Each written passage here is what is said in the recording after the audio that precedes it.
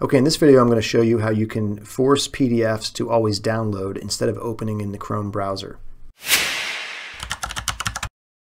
So all we really need to do is change one setting in Chrome, and to do that you want to go up to the three dots in the upper right hand corner, go down to Settings, and then in the search I want you to type in Privacy and Security.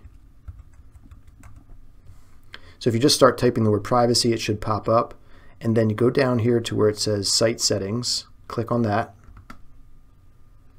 and now what you want to do is go down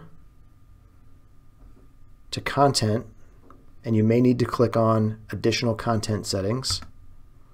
Keep going down until you find PDF Documents. Once you found PDF Documents, click on this arrow to the right, and you notice that mine right now is set to open PDFs in Chrome. So if I want those to automatically download, I need to make sure this box is checked. And that's it. You don't have to click Save or anything else. You can close this now. Let me know if you have any questions or comments. You can always email me at kbollendorf@fleetwoodasd.org. Have a great day.